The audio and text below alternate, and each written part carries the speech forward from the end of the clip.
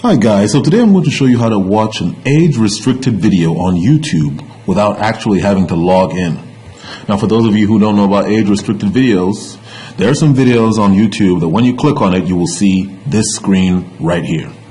And what this means is underage people are not allowed to watch this video, and they actually have to log in to confirm that they are of an appropriate age in order to watch this video. This is the video we just saw on the other page. I made it age-restricted by just coming to video settings and going all the way down and clicking on enable age restrictions.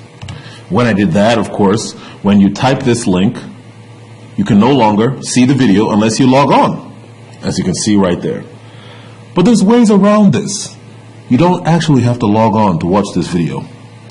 One of the fastest ways to watch this video is just to type NSFW right before the YouTube. And it will take you to a page that will basically stream this video without you having to log in. So watch this.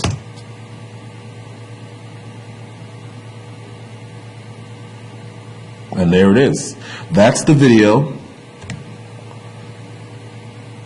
And there you go. I can watch it without logging in. Now there is one more way I can do this, and that is by manipulating the URL. So what you do here is you come up to the URL, you delete the watch and the question mark, you leave the backslash, then you go in front of the V, put another backslash, and delete the equal sign. Then you hit enter. And then you can see the video again.